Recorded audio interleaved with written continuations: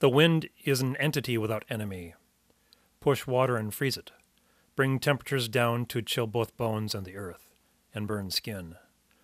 Wind is a presence which lofts balloons and airplanes into the heavens and cuts down mountains into sand. It lives out in the open, free of lies. A pressure sent against the walls of ramshackle houses cast out to the edges of rough-shaven fields.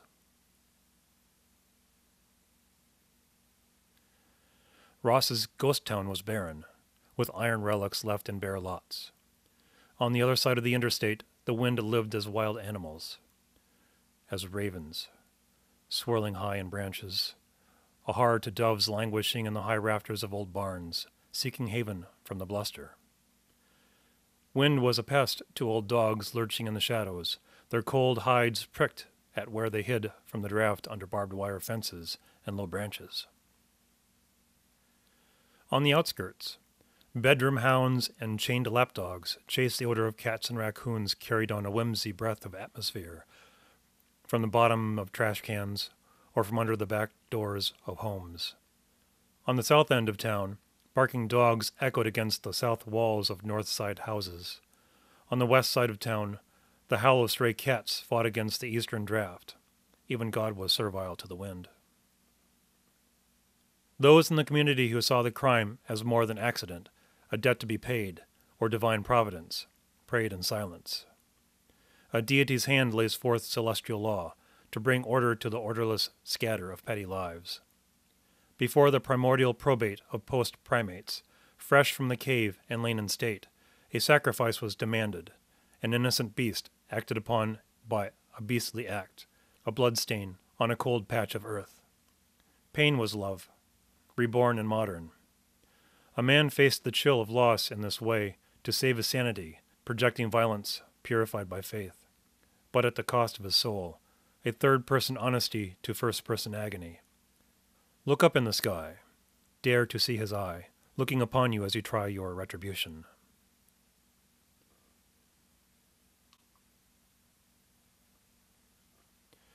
Ross drove to the town park, a lumpy patch of snow-painted grass. There were 4 slouching trees at one corner and a swing set in the center. The tin slide had a streak down the middle, from children sliding down and running up the curved surface. Acting crazy as kittens playing in dangerous and daring ways, the tykes had worn the galvanizing off the handrails as well, and where they gripped the chains of the swings. The once polished surfaces now had the texture of sandpaper, from neglect and weather. The chains on the swings waved slowly in the wind, each link like hard round knuckles, segments of fingers in what could pinch fingers. The swings themselves sagged, connected to the earth by peaks of drifting snow. The end of the slide landed against a hard ridge of snow. The trees and swing set looked like cave growths, sans cave. Even in the best weather, children no longer played in this park. 2 bicycles rested under the largest tree. One was bright red, the other green. Up on the branches were little boards nailed into the bark, a ladder leading from the bikes to the ruins of an old tree fort, daring against gravity. The wood was split where the nails pierced through and decayed.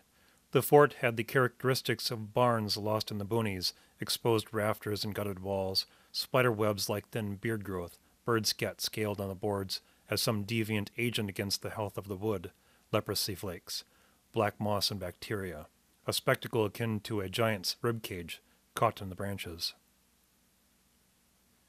Neither bicycle had a lock. Artificial flowers and vines wound around the frames and handlebars, tires rotten, bike chains rusted.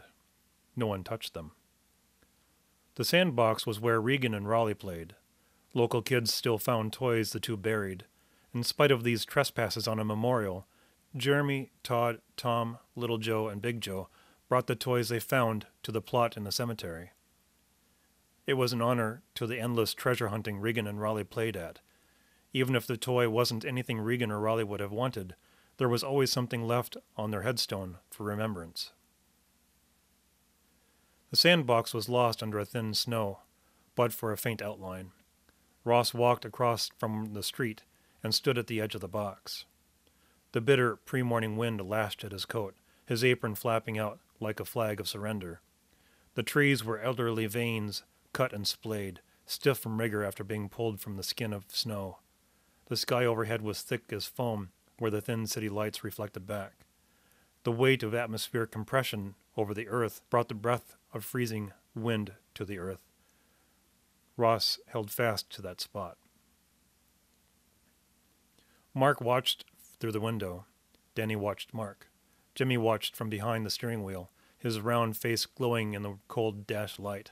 He sweated heavily, the beads of salted moisture chilling the man each time the winter air touched his face from the cracked window. Ross took something out of his coat pocket and laid it in the snow. The park didn't live in the moment as child's play, but in the past, frozen in time.